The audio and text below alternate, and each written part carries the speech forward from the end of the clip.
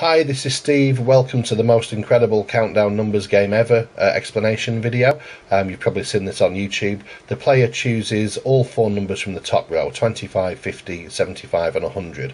This means that he's got to make 952, but he's only got two random numbers picked, which happen to be 3 and 6.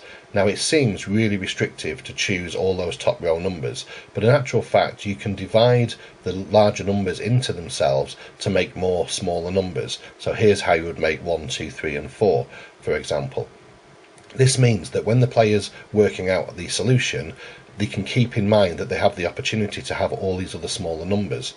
Also, you can multiply a small number by using those large numbers, and this is the key to what he does, so I'll explain that in a little bit more detail.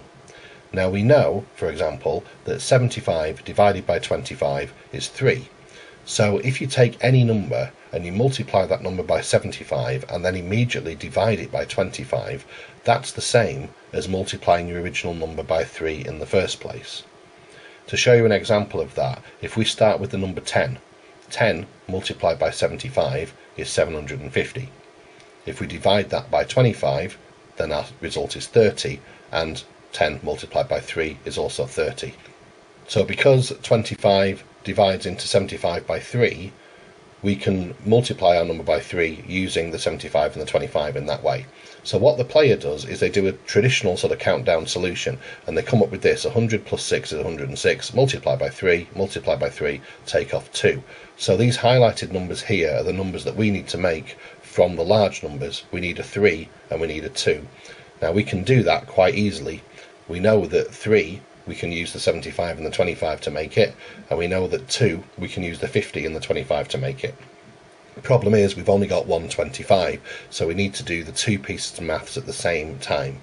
So looking at the original solution that we just had, we need to first of all sort out where that 3 is going to come from, that second 3, and also we need to make sure we take off the 2 at the end.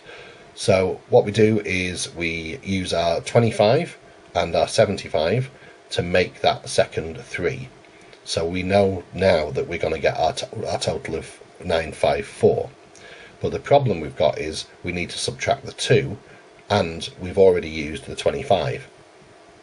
So what we're going to do is we're going to go back to our original line, and before we do the division by 25, we're going to take off the 50. Then we divide by 25, and that's our solution. It's interesting to note that when he's explaining the solution to Carol and she's trying to write it, at the point where they multiply by 75, he doesn't know what the answer is, and Carol tries to work it out, and I think somebody might whisper in her ear to tell her that it's 23,000 odd.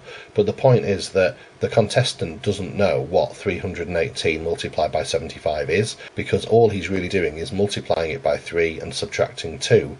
He's just having to do both bits of maths at the same time. So I hope that makes sense. Hope you enjoyed that, and see you soon. Bye.